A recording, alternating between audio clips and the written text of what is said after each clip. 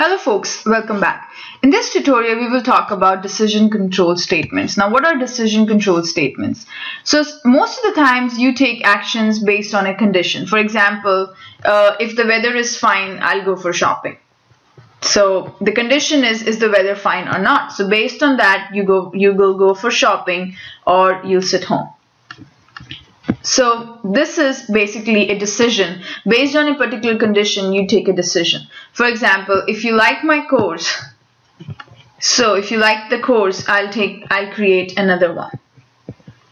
So the condition is, did you like the course? If you liked it, I'll create another one. Otherwise, that's the last one. So your decision is based on this condition. For example, another simple example, if the highway is busy, I'll take a diversion. So you're asking, is the highway busy? Based on that, either you're going to stay on the same route or you're going to go ahead and take a diversion.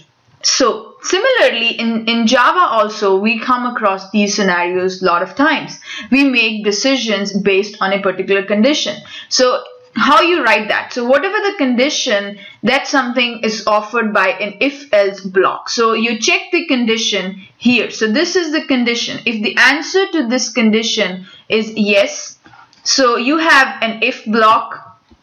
So this is the part, this is called as an if block, and then you have an else block. Both the blocks has an opening and a closing brace. So you check the condition. If the answer to the condition is yes, this part of the code will run, and if the answer to this condition is wrong, then this part of the program is run. So basically, this is how the flow chart works. So this is the condition. You check the condition here. So if the answer to the condition is yes, you will go ahead and run the if block, and if the answer to this condition is no, you're going to go ahead and run the else block. So let's do an example to illustrate this better. So let's say I wanted to go ahead and see the user's age. If the user's age is greater than 18, he's allowed to go to the pubs. If he's not, if the age is less than 18, he needs to study at home. So based upon what is the age of the user, different outputs will be printed.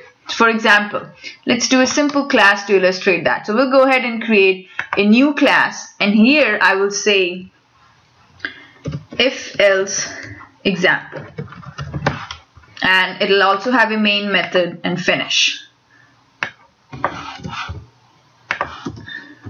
Now here you will see, I'll do a simple example here to illustrate. So I wanted to get the user age. So to store the user age, I have a variable, and let's say right now the age of the user is 19. I'm checking if the user age is greater than 18, he is allowed to go for a party. Otherwise, so we use else here, he needs to study. So this is the condition you are checking, the user age. Now what is the current value of the user age is 19.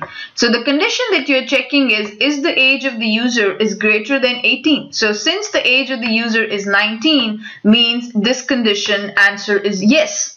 So here this part of the code is going to run. It will skip the else part because only one output is will be there. Either you go for shopping or you'll sit at home. So based on the condition, either this is going to run or this is going to run. So if I go up here and I go ahead and run the program, it will go, because the age is 19, which is greater than 18, this is going to be the output of the program. So if I go ahead and say run as Java application, he's allowed to go to a party. Now if I change the age of the user to, let's say, 15, in this case, it'll check the condition if the user age is greater than 18. So in this case, the age of the user is less than 18 because 15 is less than 18. So the answer to this condition is no. So the else part of the block will run. So here you go ahead and say run as Java application, and he will say he needs to study at home. So this is about the decision control instructions. I'll see you in the next tutorial. Thank you.